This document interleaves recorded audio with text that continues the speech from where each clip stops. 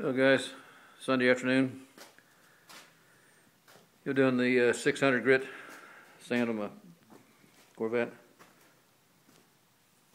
I'm just going to show you, you guys out there in the actual body business. You guys already know how important the guide coat is.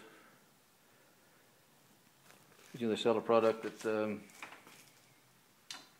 it's just made for guide coat. It's a real light black. Well, it almost smells like lacquer, but it doesn't clog up your sandpaper. Yeah, I've already gone over it once with 400, and I'm going back with 6. I'm going to put a real light guide coat on it. Hopefully you can see. Like right here, you can still see just a real faint shadow. Well, that's just not even half a coat of paint.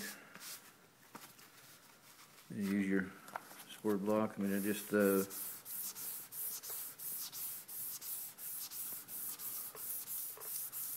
real light pressure.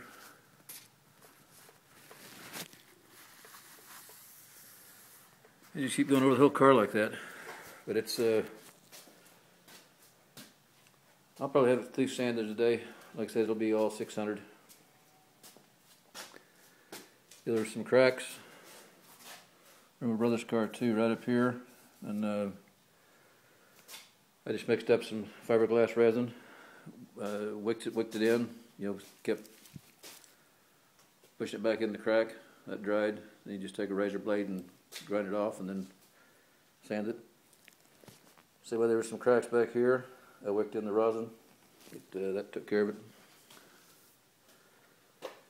Yeah, there were some places in the fiberglass that it had separated on Glenn's car. They come back up, and that's where the paint come back up and separated. Little place right there.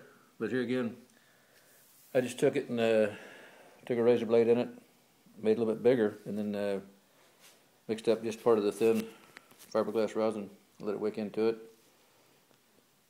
This goes hard. This place right here that done it too. 2 places right here. Now, I mean, once it's dried, it's just smooth. It's almost like you put the gel coat back in those little cracks. But it'll be sanded today. I'm going to mix up a 14 torch red for it. I did run the VIN code on a 14 Corvette in Tulsa last week, and it did come back torch red, so that's what it's going to be. But that 600 grit almost gives it a shiny finish. But guide coat's real important. All right, guys, bye-bye.